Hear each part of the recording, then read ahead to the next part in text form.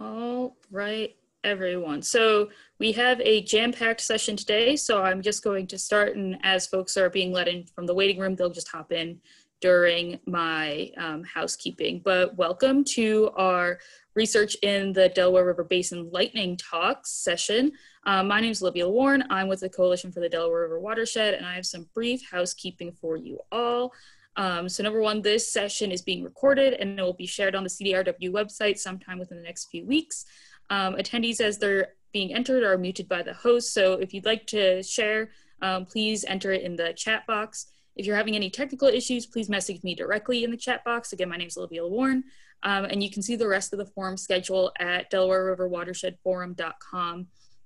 Or .sketch.com, and I will include that link in the chat at the end of this session, and that is also where you can provide feedback for the wonderful panelists that we're about to have. And with that, I'm going to toss it over to Roland. Thanks, Olivia. I'm Roland Wall. I'm the director of the Patrick Center for Environmental Research at the Academy of Natural Sciences of Drexel University. Apologies, I don't have the virtual backdrop, but it was very pixelating, so I'll only be on screen for a sec, so please bear with me. First, I'd like to welcome everyone. Thank you for attending today's session on research in the Delaware Basin. Today, we're going to be presenting a series of lightning talks that will highlight a sampling of important research being conducted on natural and some human processes in the Delaware watershed. I want to thank our partners at the Coalition for inviting us to be part of the forum and to conduct today's session. I also want to thank the researchers who are presenting today for taking the time to be with us. For the past 5 years, with funding from the William Penn Foundation, the Academy of Natural Sciences has had the opportunity to manage the Delaware Watershed Research Fund. This portfolio of grants supports a range of research in a variety of disciplines that are being conducted by universities, government agencies, and other scientific organizations, all towards a common goal of building capacity in understanding and managing the myriad of systems that are at work in the Delaware River Basin. Our speakers today include grantees from the program, as well as researchers from the Academy of Natural Sciences who have been working in similar space within the Delaware River Watershed Initiative and other research. Many of these presenters will also be participating in the 4th Annual Delaware Watershed Research Conference that will be presented virtually this year on October 22nd. We hope the presentations today will whet your appetites and that you'll be able to join us for that conference as well. Again, thanks to the Coalition, thanks to William Penn for their support in this work, to our presenters today, and thanks to all of you for joining us. To moderate today's discussion, it's my pleasure to turn things over now to my colleague, Dr. Marie Kurz. Marie is head of the Biogeochemistry section at the Patrick Center and also an assistant research professor in the Department of Biodiversity, Earth and Environmental Sciences at Drexel University. So Marie, it's all yours. Great, thank you. Well, thank you guys all for attending. I think without further ado, we'll kick off our research lightning talks. So if we can head to our next slide. Our first presenter comes from Villanova University. It's Lesmes Alejandro Moras Perez, and he'll be talking about lessons learned from monitoring of 5 headwater streams in Delaware County. Lesmes, please take it away. Good afternoon. I'm happy here to talk about the lessons learned from monitoring 5 headwater streams in Delaware County. I've been working with Dr. Welker, Dr. Smith, and Dr. Kemp. Next slide. So one of the main problems is that there is exponential growth of urban development that could imply the increase of impervious surface area that ultimately led to increase the amount of stormwater runoff that can be discharged into water systems. And this can impact biological communities as well as the amount of sediment that is moving from upstream through downstream. Next slide. So one of the research approach of this project is to study each level of the stream function pyramid in order to determine how each of these levels can be related with the impact of the stream health under different rainfall X scenarios. In fact, we are collecting data from the hydrological, hydraulic, geomorphological, physicochemical, and biological level. Next slide. There are 5 monitoring sites. 2 of them are located upstream and downstream of the impacted stream, which is Kroll Run.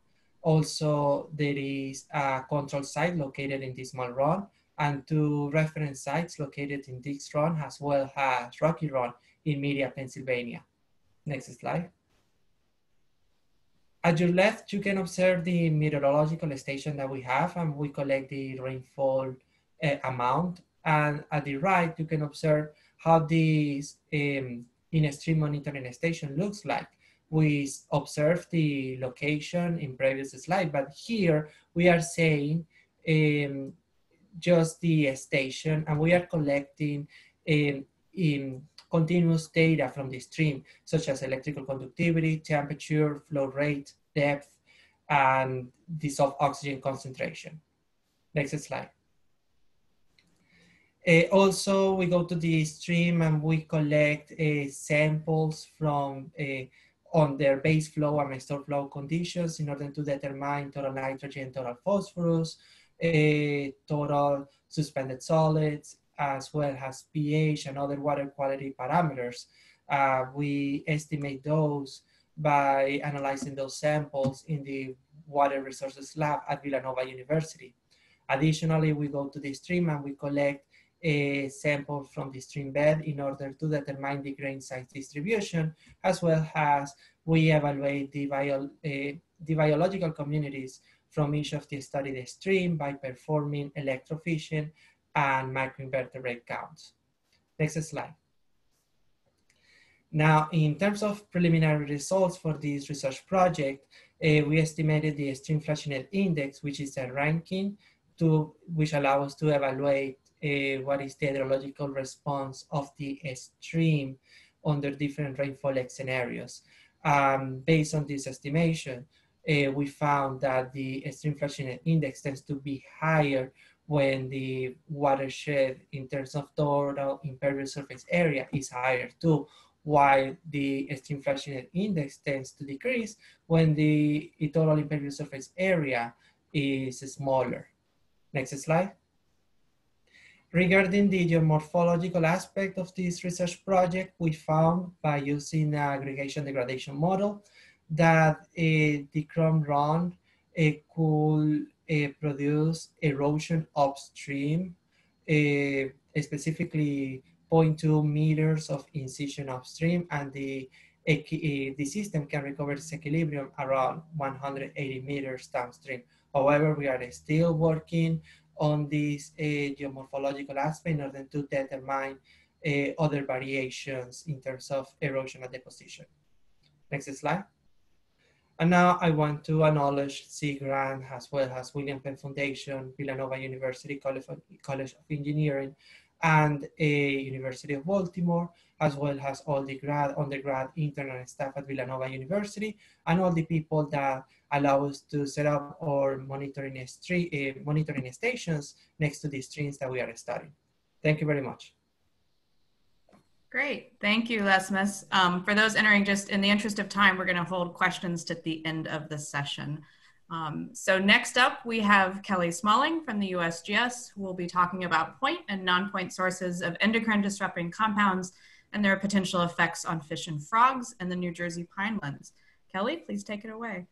Thanks, Marie. So I first want to thank my co-PIs who are actually out in the field right now collecting our remaining fish samples for the project. I got my reprieve because I'm here with you guys today. So today I'm going to briefly touch on ongoing research designed to address the presence and potential effects of endocrine disrupting compounds, or EDCs, in streams, lakes, and wetlands throughout the New Jersey pinelands. Next slide, please. Oops. Yes, next slide, please.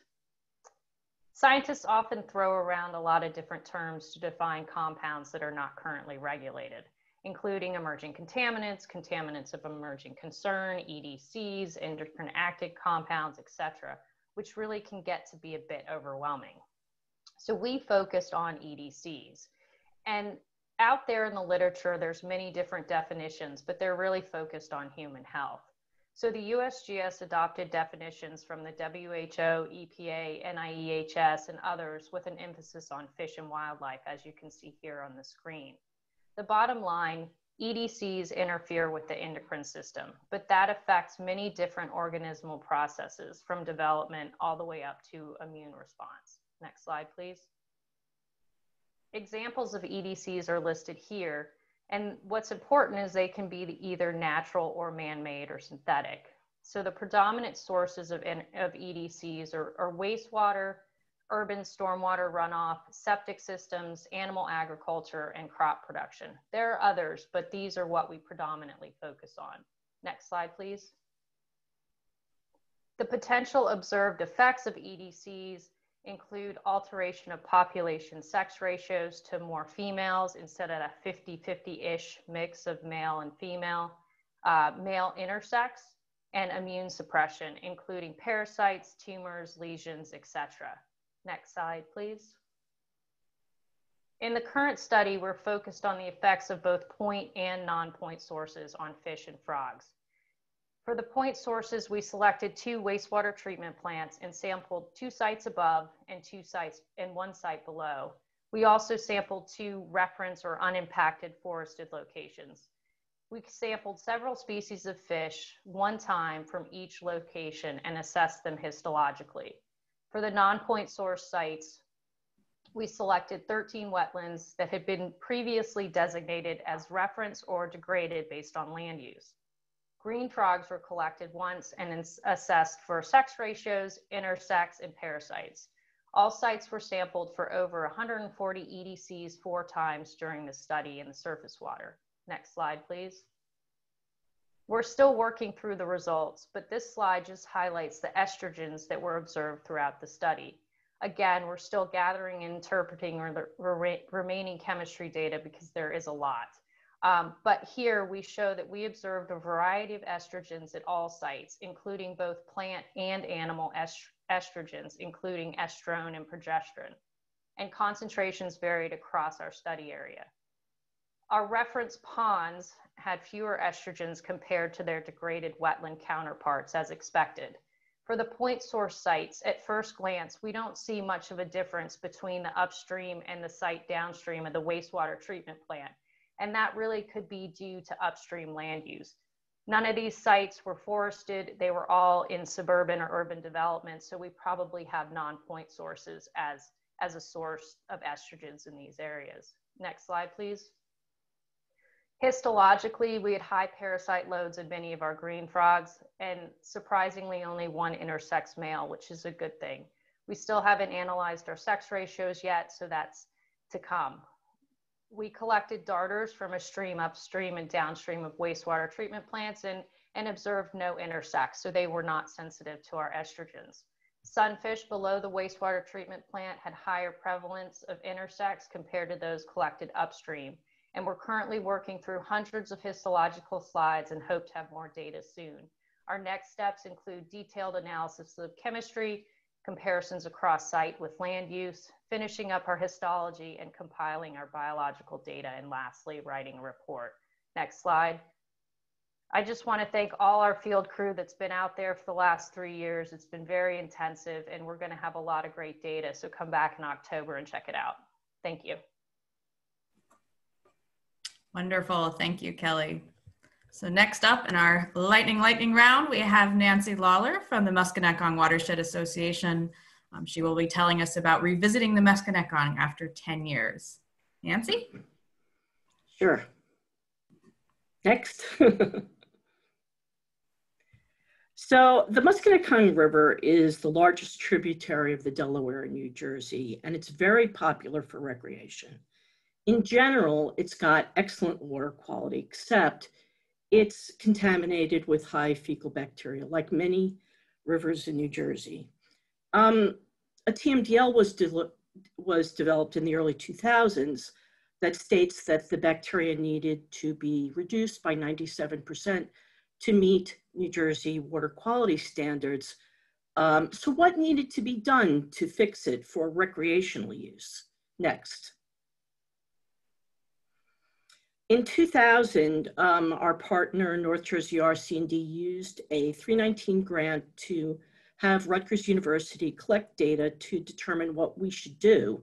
So they looked at high bacterial levels and they tried to determine what the source might be on a 9-mile section of this 30-mile TMDL area. While Canada geese and beaver were certainly possible sources, the land use, the pattern of very high bacteria, and PCR studies suggested it was likely to be cow or septic in origin. A watershed restoration plan directed the next 10 years of work. Farmers were encouraged to adopt various agricultural best management practices, such as manure management, riparian buffer restoration, and cover crops. And a septic education program was started for residents. Next. So after all these years of work, we wanted to understand what the current bacterial level was so that we can understand what to do next. And really what BMPs were working. So we partnered with Montclair State University this time to start to figure it out. And in 2018, we monitored bacterial levels for 6 months and used qPCR to determine what the sources were. We also did a land analysis to determine the effectiveness of different BMPs. And since we were trying to figure out how to scale up regionally, we interviewed various stakeholder groups to determine what motivates people to adopt conservation practices to improve water quality and what are their limitations. Next slide. So what did we find? So in tributaries where the farmers installed manure management practice in addition to other BMPs, we actually found that E. coli levels dropped by over 90%. And in those areas, the qPCR indicated a complete absence or very low presence of bacteria DNA markers attributed to livestock. Next slide. But in areas where there was dense housing, bacteria had actually increased. And in these areas, the bacteria showed a lot of bacteria with human origin, and that indicated failing septics. So next. So if we are really going to address fecal bacteria regionally, can we use best management practices to scale it up? And the interviews with stakeholders showed that knowing what to do is really not the issue, nor, frankly, is motivation. The farmers, for example, know what the right thing to do is and do take various actions to address it over time. Voluntary efforts really work, but to scale up, they really need coordinated efforts, and that's mostly needed from the NGO and government sector, and that requires staff and time. So really, from the farmer's point of view, the limitations center around a lack of policy for non-point source pollution that originates upstream and off-farm. So stay tuned for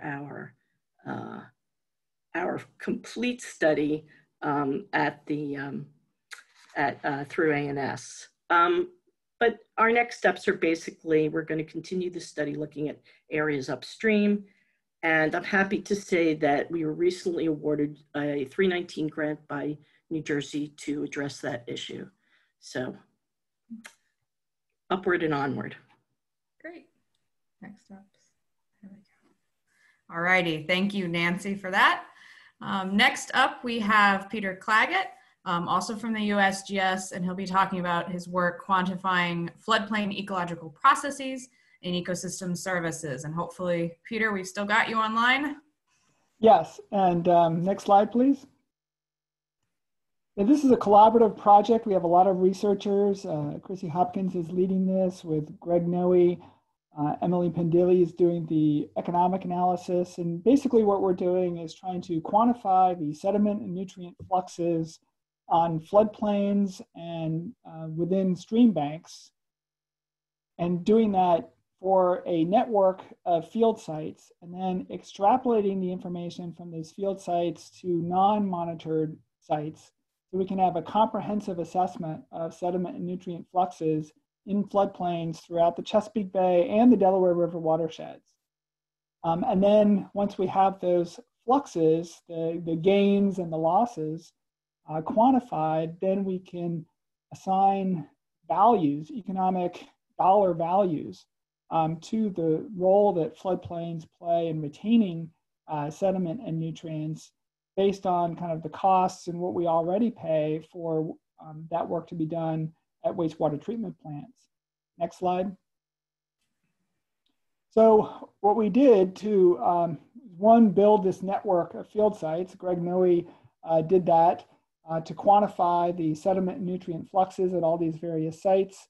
And then we used LiDAR information and built a tool to extract fluvial geomorphic data on every stream reach using the LiDAR information.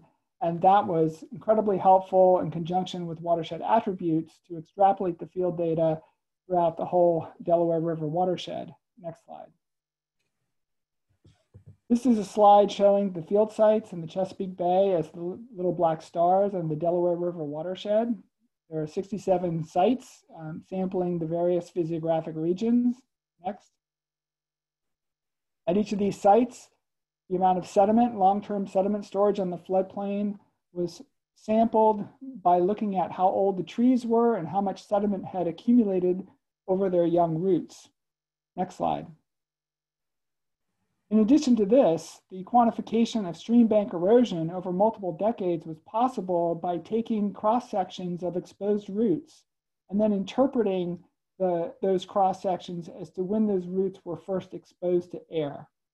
And that's kind of a complex process, but it's possible, and it was done at all of these sites. Next slide. And at each of those sites, each of those stars is represented by a separate bar in this chart. And you see the sediment deposition in blue, the top bar, and the sediment erosion, mainly from stream banks, in the bottom kind of negative bar in red. And those were the data collected for sediment, carbon, phosphorus, and nitrogen. So we understood those fluxes at these various sites representing different physiographic provinces. And then we extrapolated them with watershed characteristics and LiDAR-based geomorphometry. Next. To do that, we built a tool called FACET, the Floodplain and Channel Evaluation Tool. This is a tool that's available. It's open source, Python driven, and it uses LiDAR to extract information about channels and floodplains. Next slide. So here you can see some of the information it extracts from channels. It generates a user-defined number of cross-sections, actually millions of cross-sections across the whole stream network in the Delaware and Chesapeake Bay watershed. And at each of those cross-sections, it locates the stream banks, and there's different approaches for doing that are built into the tool. So in a sense, we're developing in the bottom left. The cross-section in blue is what we've extracted from LiDAR, and the overlay cross-section in magenta is what was done in the field. So we're able to get a pretty good characterization of a lot of these streams. Next slide. In addition to the channel, we are also mapping floodplains and doing that with what's called the height above nearest drainage.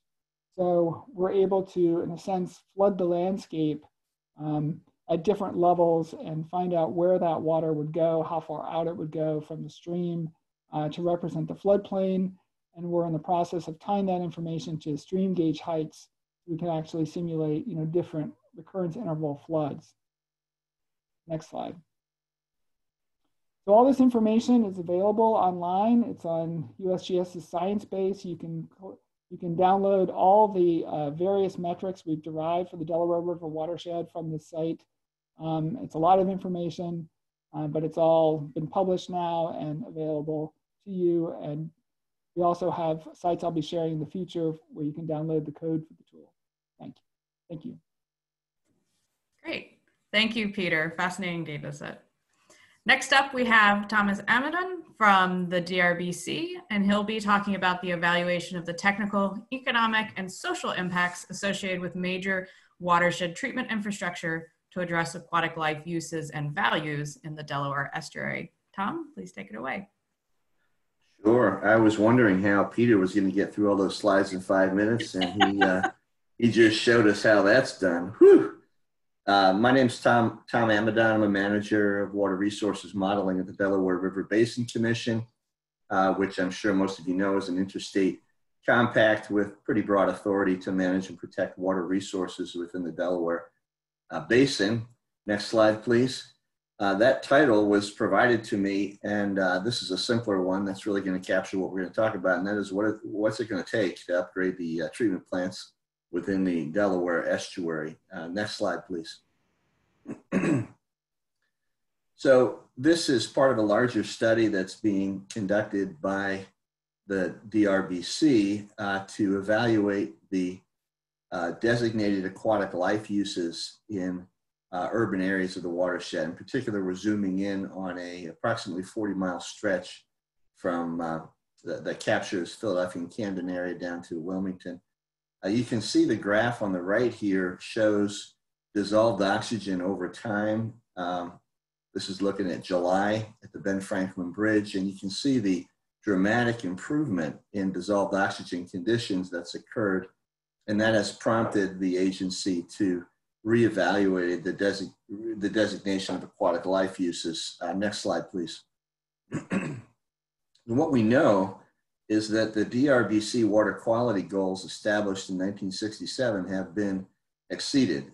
This is great news. The dissolved oxygen now at the Ben Franklin Bridge exceeds 3.5 milligrams per liter as a daily average. And this section is currently designated for maintenance only as opposed to maintenance and propagation of fish. But the fisheries have significantly improved as a result of this dissolved oxygen improvement, and there's now some degree of fish propagation that is being observed in these maintenance only areas, particularly, like I said, this urban zone. So we also know that more oxygen will enhance the degree of fish propagation. So there's some now, and with more oxygen, we have every reason to believe, based on a number of previous studies, that there will be more. In fact, we think that full propagation among the resident fish would appear to be supported by a minimum DO, not an average DO, but a minimum DO of approximately 5 milligrams per liter. And that's not a criteria right now, but that's a number that's helpful as a frame of reference. Next slide, please. So what we need to determine, and what we are about determining, and what this study relates to that I'm sharing with you, is what is the highest attainable dissolved oxygen condition for this stretch of the estuary? What would the DO condition be under various levels of pollutant reductions? This is the subject of a significant modeling effort that we're involved with.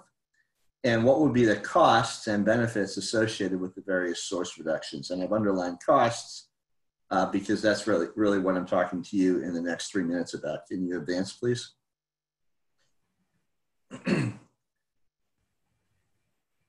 Advance this, yeah.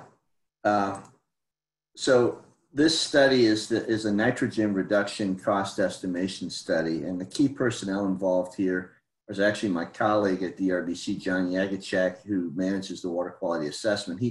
He's managing this project, and the lead investigator with our subcontractor Kleinfelder is Tim Bradley.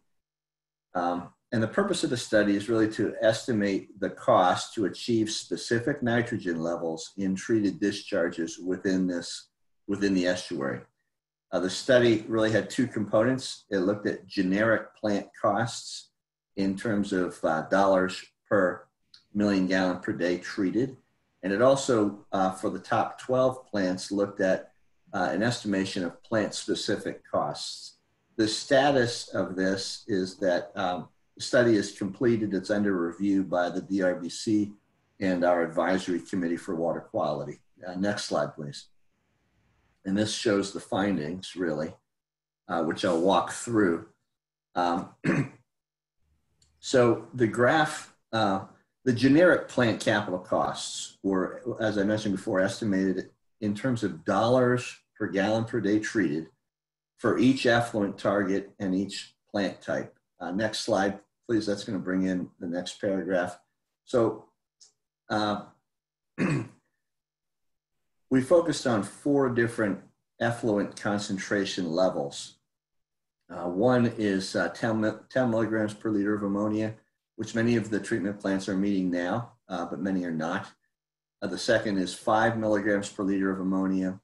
The third is 1.5 milligrams per liter of ammonia, which is a pretty much representative of the best that you can achieve with nitrification within a treatment plant.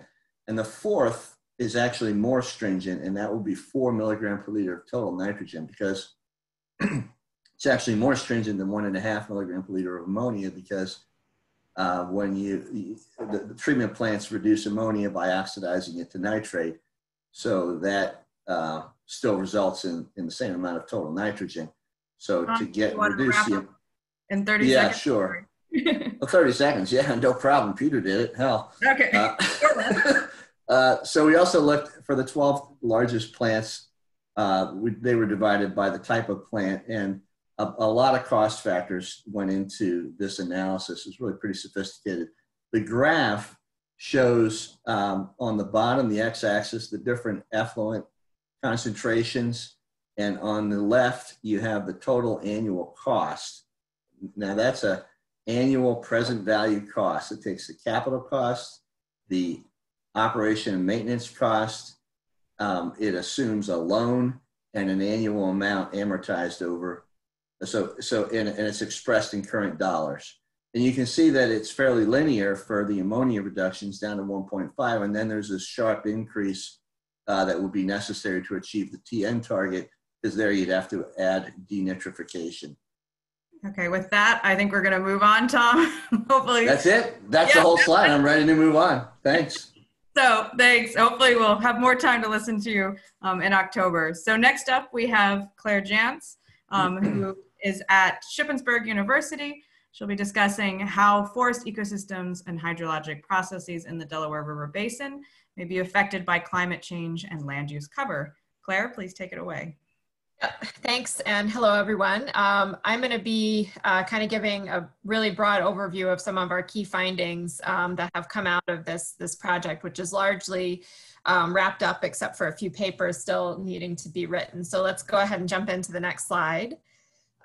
What we did with this work was we took a suite of models of hydrology, a tree species distribution model, and a water runoff model, and coupled those with estimates of future land use change and climate change to generate a series of estimates of a bunch of different hydroclimatic variables.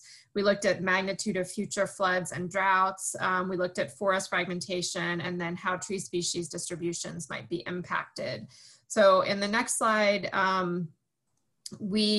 this focuses on the climate data and the development of the gridded hydroclimatic model. And what we found here is that by the end of the century, we might see annual temperature increases of 2 to 5.5 degrees Celsius.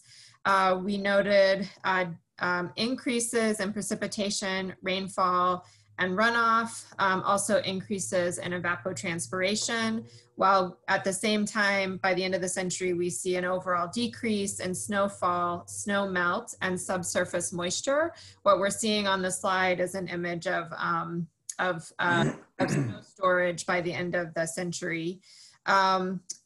Seasonally, that translates into summer subsurface moisture decreases of 7 to 18%. So more severe droughts in the summer, and winter runoff increases by 15 to 43%, largely driven by the decrease in snowfall. If we go to the next slide, we also looked at runoff in the context of changing climate and land use. In this piece, we took 5 case study watersheds and parsed the impact of climate change by itself, the impact of land use change by itself, and then the synergistic effects of that. When we looked at climate change alone, given the increased precipitation, we saw an increase of up to 58% in peak flood discharge. Looking at land use alone, an increase of up to 10% peak flood discharge. And when we combine those two factors, we see up to a 66% increase in peak flood discharge and up to a 44% increase in runoff volume by the end of the century. If we look at what we found for tree species distributions. What we really focused on here was improving tree species distribution models by coupling it with the hydro climate model. And what we found here is that the hydrometeorological outputs from the hydroclimatic model, especially metrics related to energy, improve species distribution models, likely because those variables are more relevant for the trees themselves. Next slide. Looking at land use and land use change and energy infrastructure development on forest fragmentation, urbanization and energy infrastructure development are forecasted to be the biggest drivers of land use change in the future. And when we're analyzing forest fragmentation across a heterogeneous landscape like the Delaware River Basin, the challenge is trying to make comparisons between areas that differ a lot in terms of forest abundance and in terms of fragmentation patterns. So we actually developed a new metric that allows us to compare actual fragmentation compared to expected fragmentation. And using this metric, we parsed out the difference or the impacts of land use change, which is what you see in the right-hand image here, and energy infrastructure, which is what you see on the left-hand image in terms of how those two developed drivers of land use change would impact forest fragmentation. I've noted in the slides here that both future climate scenarios in terms of precip and temperature and future land use scenarios are now available for visualization and analysis in Model My Watershed. And we'll also be releasing, hopefully within the next week or so, a big data package of our land use change scenarios. Thank you. Great. Thank you, Claire. Moving on, next up, we have Stefanie Kroll from the Academy of Natural Sciences. She'll be talking about setting targets for DRWI stream improvement. Steph, take it away. Thank you. So I guess I want to start with just acknowledging all my collaborators and people who've contributed to this and the support of the William Penn Foundation. And then of course, Marie, who is our moderator here. Thanks. Okay, next slide. And so our role in the DRWI is to help show the effects of the on-the-ground actions, but this is still a really new field and in a developing area of data and of research. And so when you think about what should the system look like, that guides the actions that are taken. You want to base it on existing data and you want to inform it with relevant research. So the actions in the DRWI are mainly agricultural and stormwater best management practices and land preservation. And then this quote by Margaret Palmer just talks about you want to have a guiding image of what a more dynamic and healthy river would look like. Next slide, please. And so in this paper, what we wanted to know was what is out there in the research to show the effects of agricultural best management practices on the stream chemistry and on the insects and fish and diatoms in the stream. Next slide. And what we found was that the studies had these really wide ranges. So if you think about the ones for livestock, keeping them out of the stream, putting in buffers, there was an 8 to 85% reduction in total nitrogen. And so you can just see these ranges are huge, and they're huge across all categories. And that's because, the land that people are working on, the conditions of their best management practices, just vary very widely. So it's logical, but it's definitely posing a challenge to us in setting targets for what the stream should look like. And if we go back to Les Mesa's triangle of pyramid of indicators, that water chemistry and below that, the morphology, all of those add up. So those are the clues we're tracking down. Next slide, please. So we're looking a lot at the biota with the chemistry and the habitat. So just metrics are things that we get from count data. Count data is just how many of each different creature are you observing. So metrics describe the structures. You can have percent mayflies, percent stoneflies, the favorite EPT, which is the sensitive mayflies, stoneflies, and caddisflies. So that's the structure. And then the ecological function is where do they live, what do they eat, etc. Metrics are great for simplifying the data, but it loses information. And then we really have been finding that different indicators, so fish, habitat, chemistry, macroinvertebrates, tell different pieces of the story. And this resilience piece is underlined because we just really don't know about how the streams are going to return in terms of resilience. Next slide, please. So here is just for macroinvertebrates, when we can compare the assessment with metrics and the assessment with counts, we find that they're most similar in the area in the middle where the lowest value of Procrustes distance. So those middle agricultural sites, the two align very well, but on the edges where they're highly forested or highly agricultural, the metrics disagree with the counts. Next slide, please.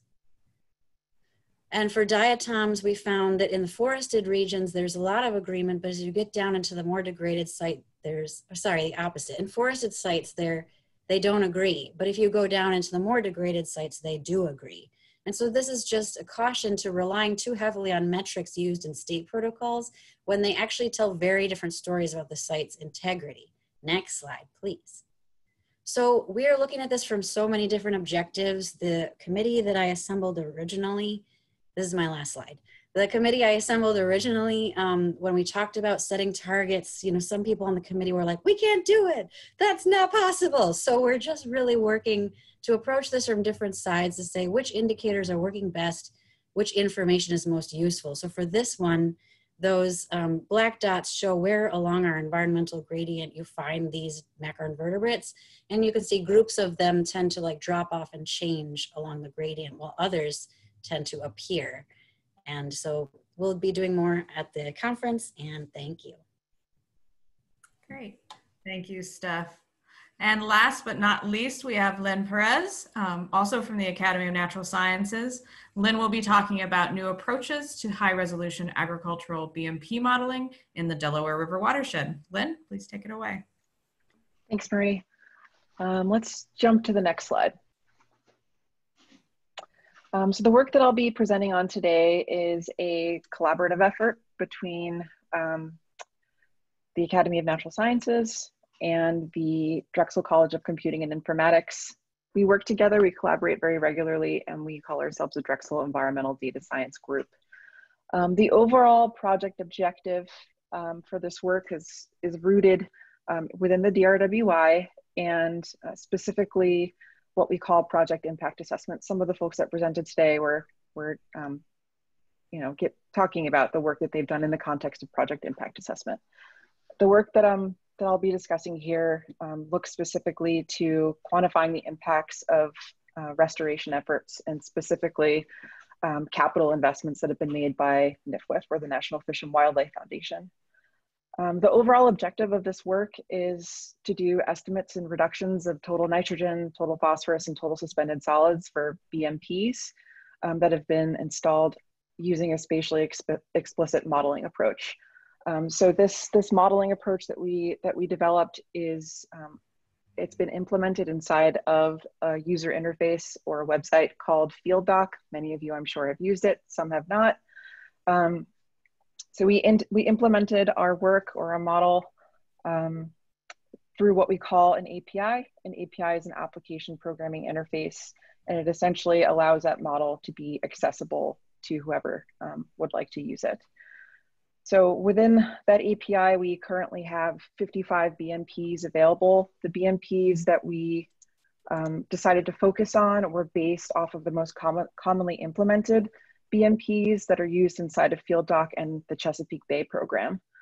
Those BMPs fall within 7 generalized archetypes. Those archetypes are agricultural, animal, stream restoration, urban stormwater management, land use change, agricultural land, polygon drainage, and then exclusion buffer. I'm going to focus just a little bit today on the polygon drainage archetype. Next slide.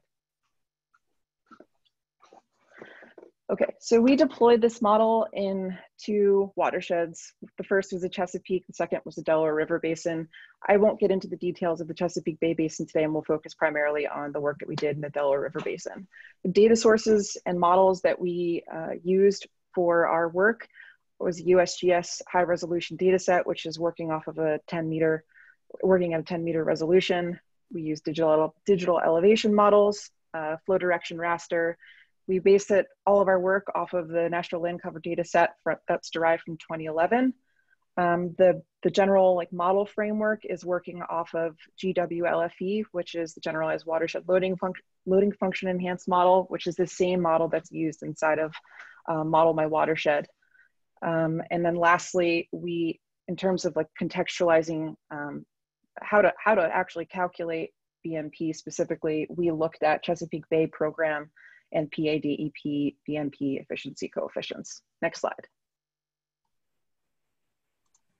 So before I get into how we actually implement, how users actually utilize our API service, I should say that the high resolution modeling portion of our API is based off of two specific algorithms. The first is the watershed delineation.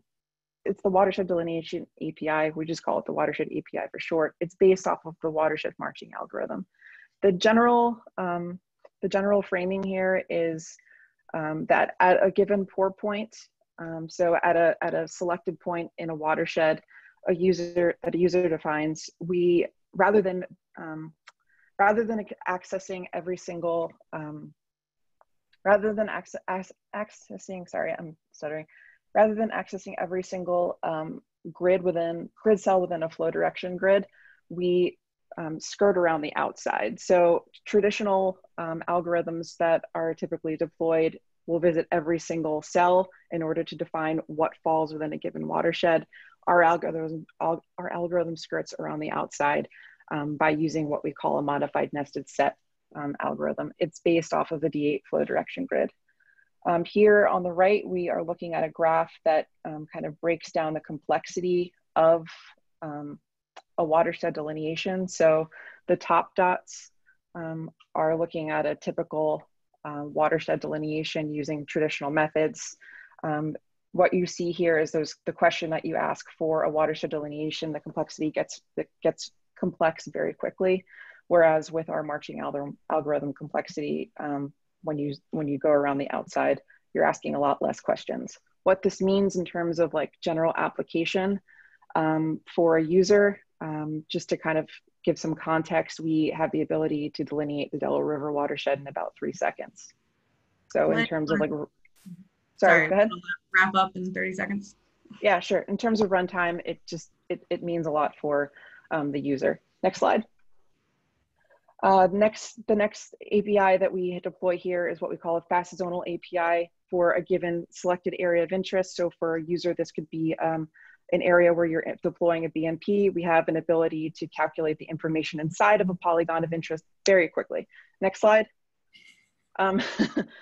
Looking to what it actually means. So this is an example that I'll quickly run through here of a riparian forest buffer analysis. So a user comes into Field Doc, which is the user interface, defines where they're doing their work. It sends an API request to our service. From there, we define the HUC12 and the loading rate associated with where that work is happening. We calculate the watershed for the BMP polygon using our watershed API. We then run the statistics using our fast zonal API. We calculate the pollutant reduction loads associated with that given API using the specific coefficients for that BMP of interest. And then we send that information back to the user. So we send the reduction coefficients associated with that BMP, the watershed that's actually delineated so that you can see the area of interest and then any information that comes along with that. Next slide. Looking ahead, what this actually means, we focused on agricultural BMPs, and in the future we'll be focusing on urban BMPs at a high resolution as well. Thank you all. Great. And with that, that is our 8 speakers for today. Thank you all for keeping this in the lightning format. We hope that you will, oh, actually, Olivia, can we get the slide back up? Sorry. There we go. Yeah, just so we have. We have about, I'd say like 8 minutes or so for questions. So if you have any questions, I believe, unless Olivia wants to correct me, you can raise your hand and she'll be able to call on you. Or if you want to just pop it in the chat and I can read it out loud. If you do put it in the chat, please tell me which speaker you would like to direct this to. So do we have any hands raised to start, Olivia? If not, Currently no hand raised. okay, I'll certainly start out with one. Peter, I'm curious, is there any plans to take your modeling efforts in the Chesapeake and the Delaware and expand that to other watersheds in the US? Yes. So right now, we developed parameters that are, the model is kind of parameterized in terms of the,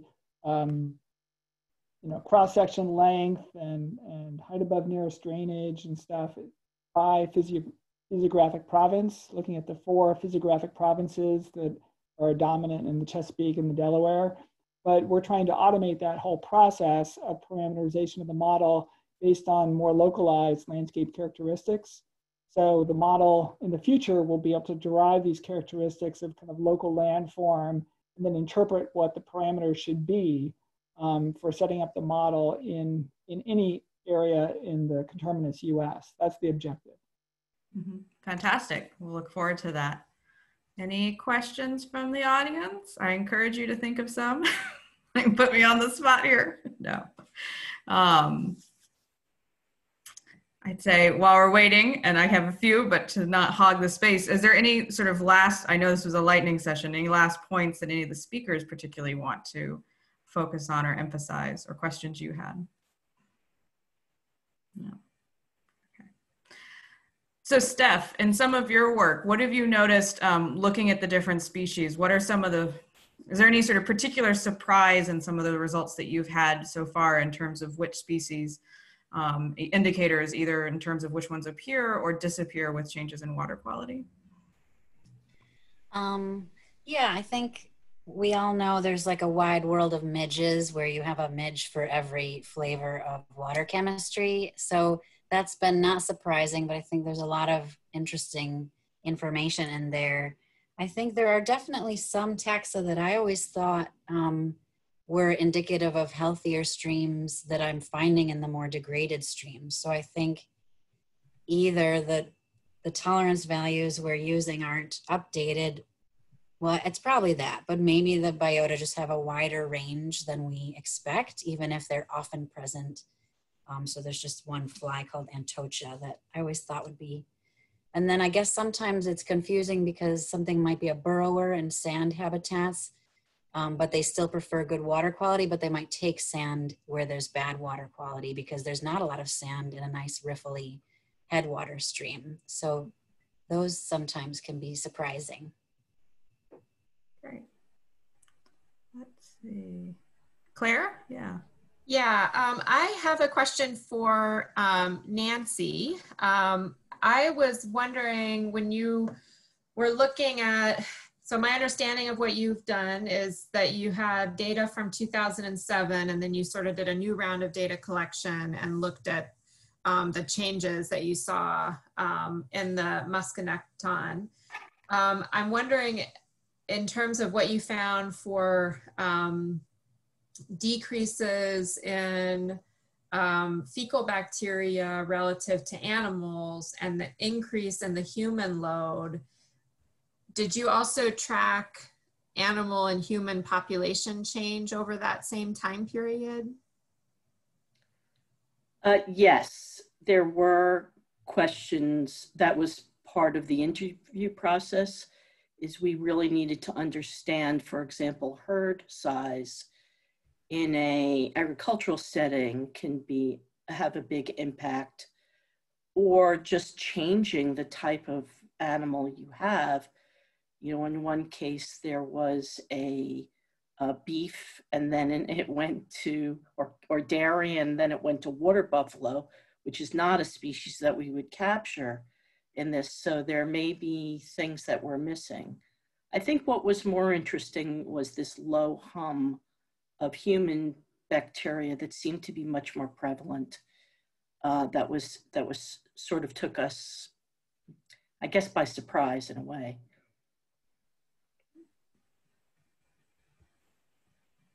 Any last questions? I think if not, we'll move on. Next slide, Olivia. So we hope that you all enjoyed these research talks today, and we encourage you to mark your calendars for Thursday, October 22nd. The Academy will be hosting their 4th annual Delaware River Watershed Conference, Research Conference. All of the speakers that you heard today will be giving a little bit longer, 15 minutes or traditional conference talks there, so you can learn more about their work. We'll also be having some additional speakers who weren't represented here today. So take this as your teaser trailer, and we hope to see you again on October 22nd.